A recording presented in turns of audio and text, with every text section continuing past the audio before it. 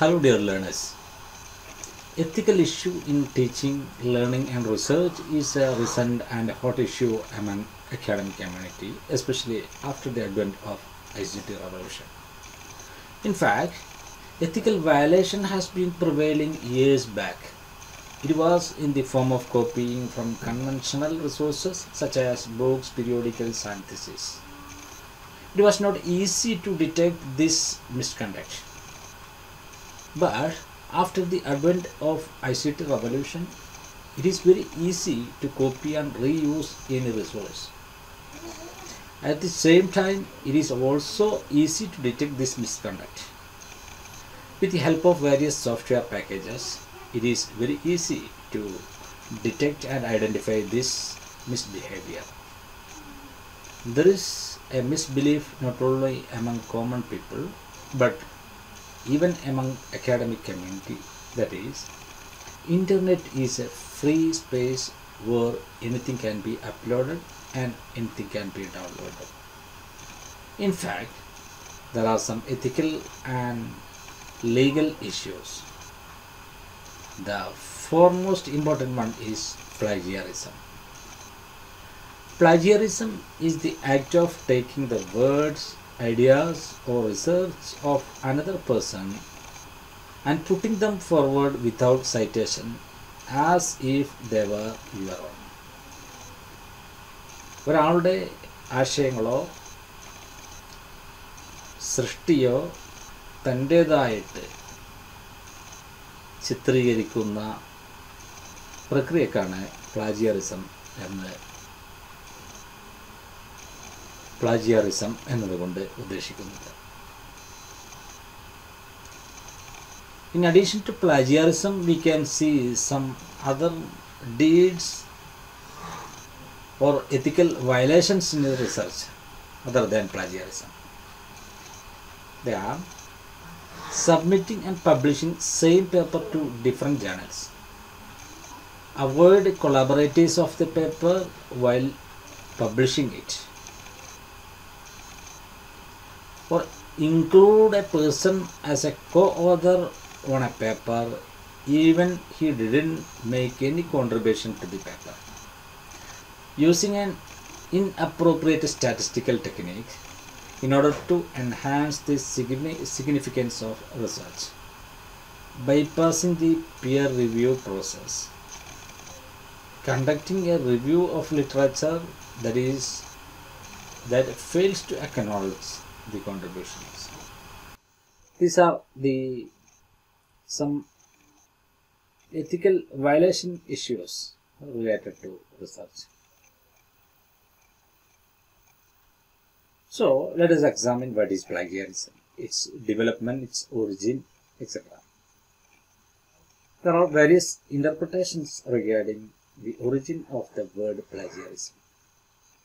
The prominent among is the word plagiarism was derived from Latin word plagiarius, which means kidnapping. Plagiarius എന്ന Latin വേർഡിൽ നിന്നാണ് plagiarism എന്ന word derive ചെയ്തിട്ടുള്ളത്. അതിൻ്റെ അർത്ഥം തട്ടിക്കൊണ്ടുപോവുക, കൊള്ള നടത്തുക എന്നുള്ളതൊക്കെയാണ്. Now let us examine some definitions of plagiarism. According to the University of Queensland, Australia, plagiarism is the act of misrepresenting as one's own original work the ideas, interpretations, words or creative works of another, either intentionally or unintentionally.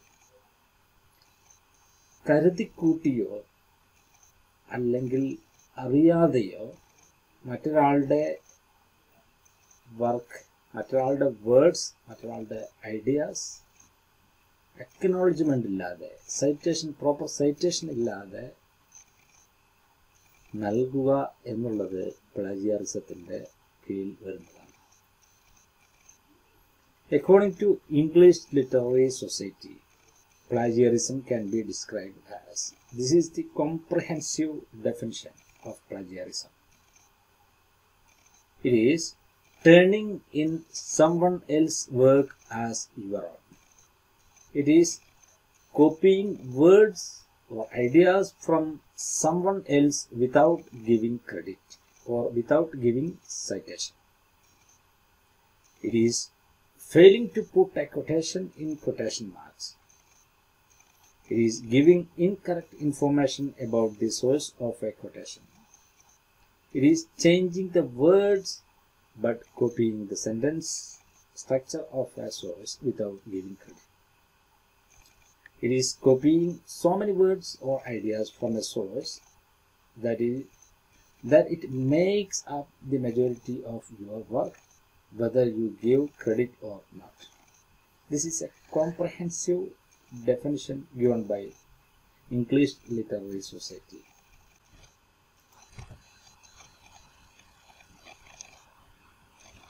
Dear learners, let us examine the categories of plagiarism. You can see there are mainly two categories of plagiarism. The first one is intentional plagiarism. Second one is unintentional or accidental plagiarism.